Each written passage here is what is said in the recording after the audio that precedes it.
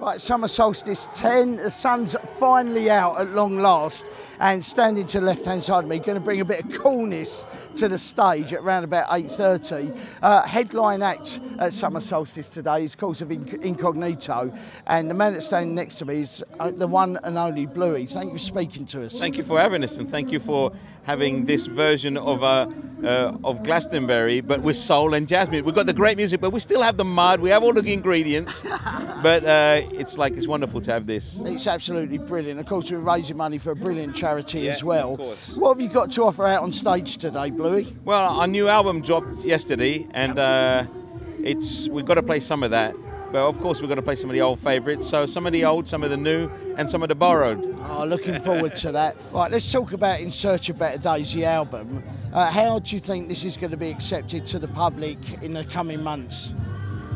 Well, already it's like on #1 iTunes in Germany, in Italy, in Switzerland. In America, it's #3 in the national jazz charts. So on its first day, it looks like it's going to do really well for us. Now, an artist, you're always going to ask them, what do you think of the new album you made? I think it's in my top 3 Incognito albums that we've ever made. I'll consider Jazz Funk as always the unbeatable one because it was the first one. And that's always going to be the love of my life. But this one, I think, is as good as anything else we've done. Purely because I think it's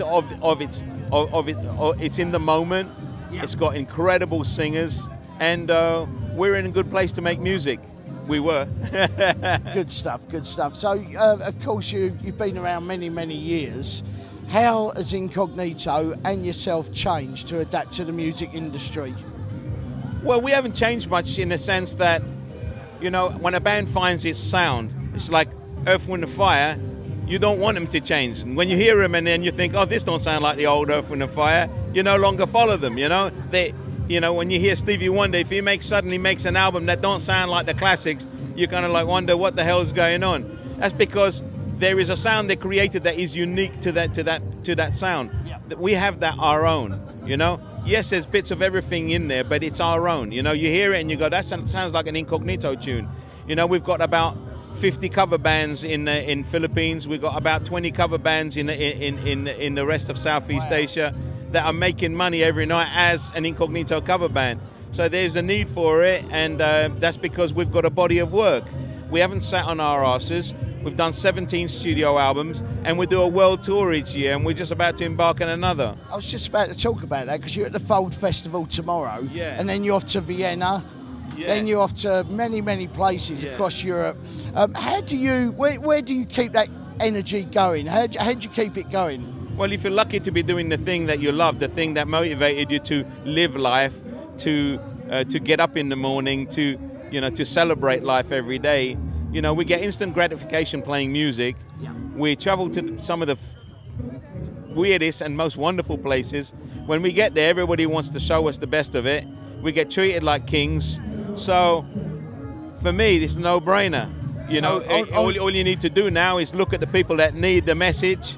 All you need to do is celebrate your life and let the music show that you celebrate in life, and also let the music show that you know what's going on in the world, that you're connected with it, and everything on the periphery, you use your fame to help get things better. You do workshops, you work with the needy, you raise funds where you need to, and you use your fame for the glory of good. I'm liking the idea of that, Bluey. I'm going to wish you all the best of luck up on stage tonight. You're back to North London. You was at Islington Assembly a couple of years ago. We come and saw you. Brilliant, of course, brilliant concert as well. I'm going to wish you all the best. If anyone wants to find out more about what you're up to and, of course, Incognito, what is the best way?